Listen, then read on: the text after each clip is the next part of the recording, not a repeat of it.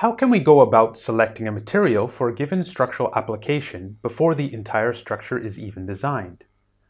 As we saw in an earlier video, our decisions necessitate us to make compromises between structural capability, such as strength and stiffness, and design constraints, such as weight and cost.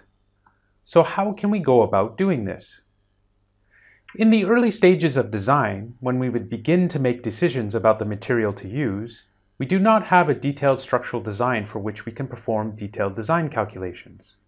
Instead, we merely have a structural concept. This is best illustrated with an example. Imagine you want to design the upper skin panel of a new aircraft wing. From your knowledge of aircraft structures, you know that this wing skin panel will carry heavy compressive loads due to lift on the wing during flight and tensile loads due to the weight of the wing and fuel within it while it is on the ground. For this case, we can even envision critical limits to its structural capability. We would need to design it such that we prevent fracture under tensile loading and buckling under compressive loading. But what will the wing skin panel look like? From our knowledge about aircraft structures, we know that a wing skin panel typically takes the form of a stiffened shell. That is, a relatively thin plate of material with reinforcing stiffeners. But at this stage of the design, even this is too detailed a configuration to consider. For the purposes of selecting a material, we can idealize the wing skin as a far more simple yet representative structure, a flat plate. So we now have idealized our structure as a flat plate and identified fracture and buckling as two limits to its structural capability. So how can we now go about weighing options against design constraints such as weight and cost?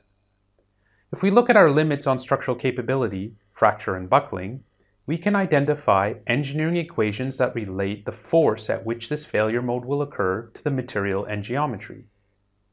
For tension failure, fracture is limited by the ultimate stress of the material, so a flat plate of width b and thickness t will be able to carry a maximum force equal to the ultimate stress of the material multiplied by the cross-sectional area of the plate.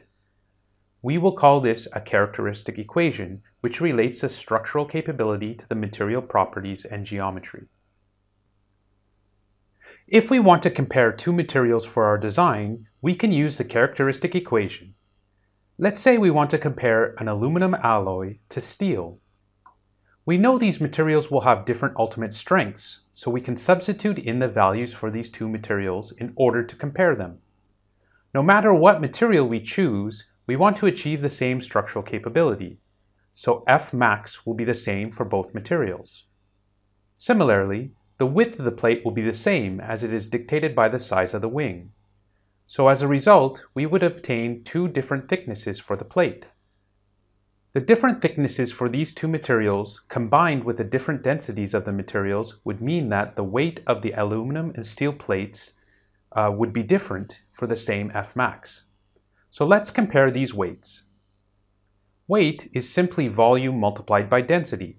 So for our flat plate, weight would be equal to the width times the length times the thickness times the density. If we compare the weight of the aluminum to the weight of the steel, we would get the following expression.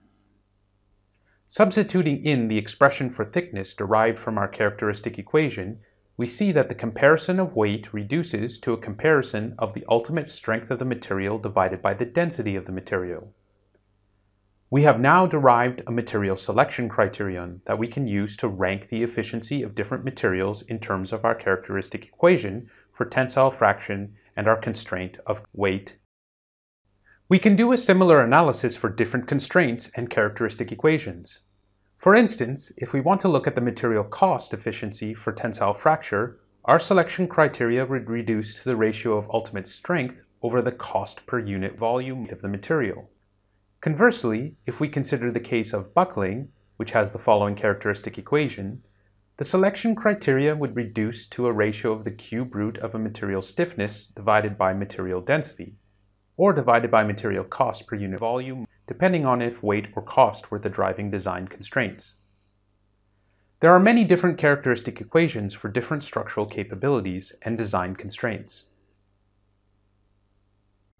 So what does this mean for our wing skin example? We can take these 4 selection criteria and evaluate them for different materials. For our comparison, we will look at the 4 materials shown here in this table. You can pause the video here if you want to take note of the material properties before we insert them into our criteria and validate the math for yourself. After completing the math, we can come up with a table comparing these 4 materials with our different criteria. Remember, a higher value means that the material is more efficient at meeting the structural capability based on the particular constraint. So knowing this, we can highlight the materials that rank the highest, and we see that steel comes out as the best in terms of cost constraints, and composites on top in terms of weight constraints. So does this mean that these are the 2 best materials? Perhaps we should take a closer look. If we also highlight the worst materials in terms of cost and weight, we see that both steel and composites are also the worst materials. Steel is cheap, but not so weight efficient, while composites are strong, but not very cost efficient. This leaves the other 2 materials, aluminum and titanium. They are not the best in terms of weight and cost efficiency, but they do a good job with both constraints. It should be no surprise then that aluminum and titanium are widely used in the aerospace industry. For the structural capabilities being evaluated here, actually aluminum is the most widely used material. Can you reason why this is based on the numbers provided here? The titanium is significantly less cost efficient, while it is only marginally more weight efficient for fracture and actually less weight efficient for buckling. So for this particular application and these constraints, it seems that aluminum would be a good compromise in performance, weight, and cost. You might have noticed that our final decision is not a calculated result. We had to apply what we call engineering judgment. We had to make a decision based on some quantitative results, but there was no absolute correct answer. As an engineer, we often have to make such decisions ourselves and be prepared to defend that choice based on sound reasoning, what we call engineering judgment.